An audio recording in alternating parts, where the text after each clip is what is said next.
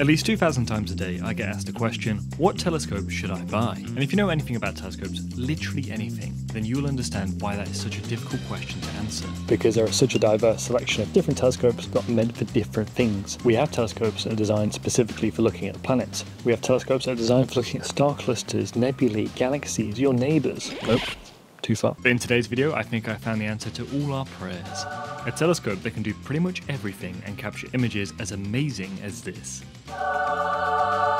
But here's the really, truly insane part. This quadruplet, flat-field, refractor telescope is only $599. So let's find out more about it and look at some of the incredible images I have captured using it. I'm Damon Scotting, and this is Astronomical.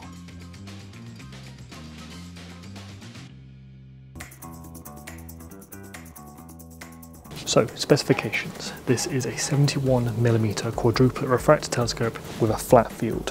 What that means is the telescope has essentially a 3-inch diameter aperture, so it lets in a decent amount of light. The quadruplet part in its name relates to the number of lens elements inside the telescope. The flat field aspect is very important because people will often buy additional attachments for telescopes that will produce a flatter image, and they can cost quite a bit extra to add onto your telescope. With certain telescopes, when you get towards the edge of your image, you'll start to see stars have a bit of a weird shape, and perhaps even the colour of your image will start to deviate slightly. So already we have two very important buzzwords that make this telescope very appealing: quadruplet refractor telescope and flat field.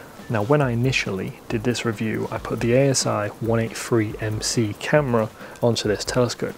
I recently purchased this camera for just under £300 which means I purchased the camera for about half price of the telescope. I did take some very nice images with it, but then the other night I decided, why don't I really push this telescope to its limits? Because what's the point of making a review video talking about a telescope if you're not going to showcase the best of what the telescope can see? But the whole point of this is I've pushed it to its absolute limits. And the first two targets I imaged when using the ASI 2600MC camera on this telescope were the Andromeda Galaxy and the Pleiades. Now, I think the image of the Andromeda Galaxy is quite nice, especially for the fact that it was captured with a $599 telescope. But the one that I've managed to produce to the Pleiades is one that was beyond my wildest expectations as to what could be captured from my garden. This is a Bortle 6 location, which means there's a lot of light pollution, and therefore it's very hard to bring out lots of fainter details present in deep sky objects like the Seven Sisters. But I think you can agree that it's done a really good job here. Like a very impressive job. I also want to mention that the raw images are very different to the final image that I show you.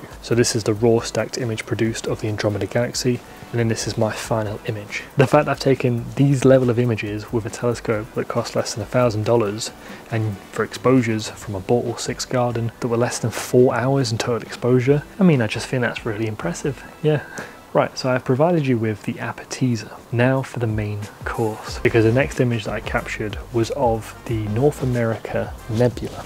Now, it's not really one that I've imaged much before in the past, but I'm very comfortable in saying that I think this image that I captured of the North American Nebula with the Askar 71F telescope is one of the best images I've ever captured in my entire life.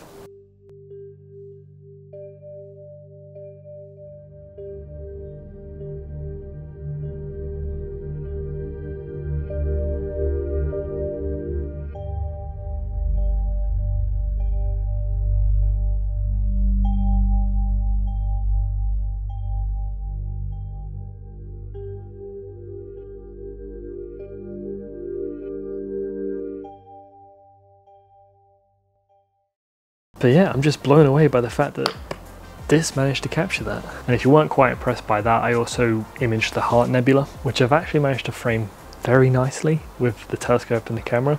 I really like this image of the Heart Nebula. Again, it's picked out a lot of detail and there's a decent variety of colours. And then the last one, I've probably saved my least favourite image to the very end, but it's because it was getting very late in the night and I pointed it towards Mars. And the only reason I put this telescope up against Mars was not to observe it. It was actually because I could see on my sky atlas that the planet Mars was passing nearby some nebulae, which were really, really faint. But I figured I'd give it a shot and just see what it could pick up. And again, it's done an amazing job.